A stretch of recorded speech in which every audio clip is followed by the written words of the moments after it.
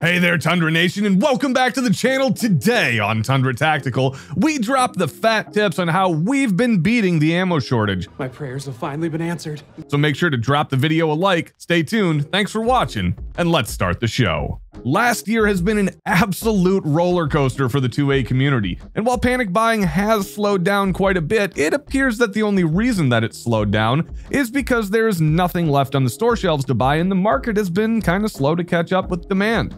The pandemic's kiss has been slow, but firm and unyielding, much like an old man backing his Lincoln Town car over a handicap parking sign. You want to go to the range, but you haven't been able to purchase any ammunition for the better part of a year. Stick around, folks, and we will share some tips on how to keep you amused and engaged with the lifestyle that you love until you're able to purchase some ammo without having to follow a treasure map to that one store in your state that is expecting a 9mm shipment tomorrow night. Whoop-de-doo.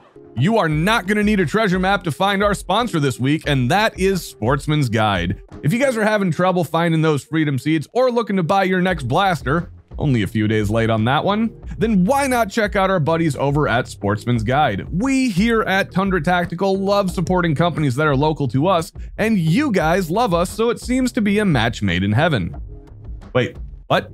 They don't love us? Then why the hell are they here? That does explain the comment section. Well, even if you don't love us, you should love Sportsman's Guide because of their good prices, especially when paired with the membership discount. Make sure to support the businesses that support our channel and check them out today, folks. Okay, the first step to beating the ammo shortage is to broaden your horizons. Me? You, the old lady, a little sandwich action? Yeah, come on. You're a piece of white bread, she's a piece of white bread on the salami, let's give it a shot. If you're idiotic enough to still enjoy this rolling dumpster fire of a channel, I'm pretty sure you're very stuck in your ways. But if you ask me whether I prefer rifles or shotguns, I'm gonna say, dude, I don't know. Do you prefer to inhale or exhale? Just give me the dang boomstick so I can pretend to know what I'm doing. Most of us here are probably balls deep in our scary black rifles or pistols, but maybe, just maybe, you can explore your inner FUD just a little bit and try blasting some clay pigeons off your back porch to keep Papa Biden appeased.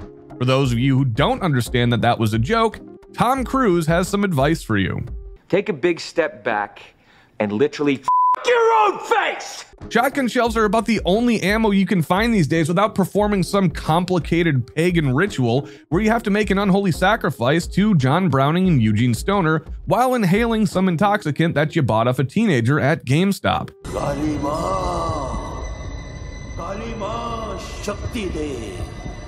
Here's a great parallel to help you understand what I mean. How long have you been trying to convince your old lady that she doesn't know she wouldn't like butt stuff until she's tried it? If you at least attempt to shoot scattershot from a smoothbore, you might, just might, be able to prove that you are also willing to try something new and scary. Okay, folks, get ready for a fancy word here. Accoutrement. Our real and totally not made up sources tell us that this is an ancient Greek word for extra crap. Wrong. Now, I already know that you've got your Glocks all Gucci'd out and your AR has more gadgets on it than that spoiled brat Swiss Army knife that you were super jealous of in Cub Scouts.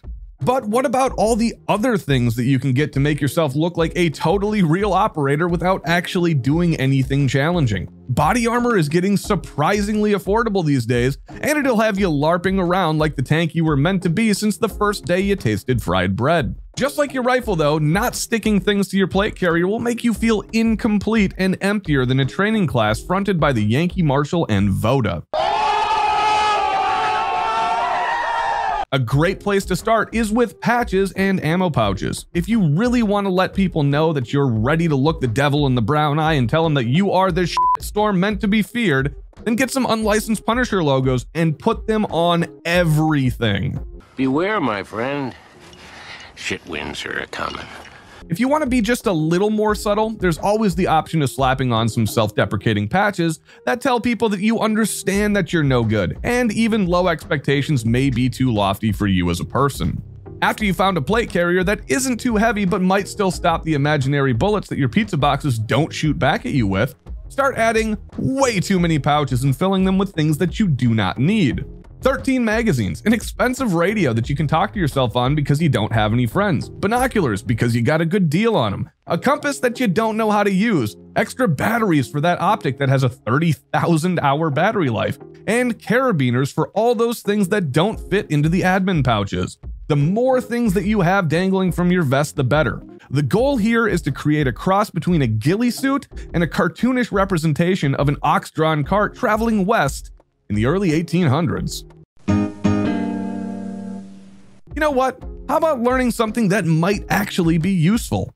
Wait, what did you just say to me? That plate carrier should have a first aid kit on it somewhere. It's probably tucked behind the energy drink pouch on mine, but yours might be just a little bit different.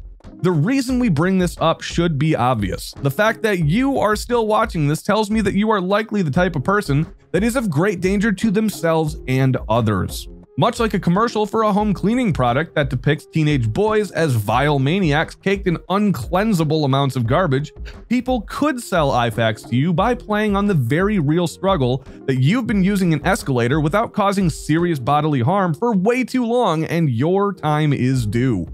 His pants get caught and a bloodbath ensues. You know what's even better than having some ibuprofen and SpongeBob Band-Aids on your kit? It's knowing how to appropriately apply them to treat real injuries and wounds. If you can bear with me for just a moment and imagine one of those headaches with pictures, I think most people call them thoughts. Don't worry, that's going to happen to you when you realize that you're capable of having thoughts that are actually useful, by the way. Why are you the way that you are? You could take a class or two or do some studying online on first aid, and you will be likely much more valuable to your cohort when the packs of teepee hoarding ravagers sweep across our nation and send you all running to the hills to live off the land, just like you've been hoping for ever since Obama took office. Thanks, Obama. If you're wondering what to do with all that money that you made dumping your kid's college fund into GameStop stock or Dogecoin, there is one form of tactical elitism that few have the financial fortitude to jump into. Night vision is the coolest, most high-speed piece of kit that you're ever gonna buy and probably never find a practical application for. All right, I'm gonna go cry. This is the ultimate flex on the pores, and you guys know how much we love that around here. What's that? You think you're better than me? This flex involves dumping enough money to cover your mortgage for a year into an electronic gizmo that fits into your cargo pocket and that you leave in the basement for years at a time, because going outside at night means you have to contend with mosquitoes and werewolves. You will at least be able to tell everybody at the range, though, that you have them. People will instantly assume that you know what you're talking about on every other 2A related topic because they can't afford a decent set of nods. You couldn't actually afford them either, but that's beside the point. Be careful here, please, because the only thing more lame than showing up to a training class with an Omni Hybrid AR is showing up with that $150 Call of Duty night vision set that you bought off Amazon. This is definitely a buy once, cry once game where the stakes are higher than a white kid with dreadlocks at an ICP concert. Oh boy. Hey, if you guys enjoyed this video and want some more, make sure to check out these two cripplers right here. And don't forget to join us next week when we still don't know what the f we're doing.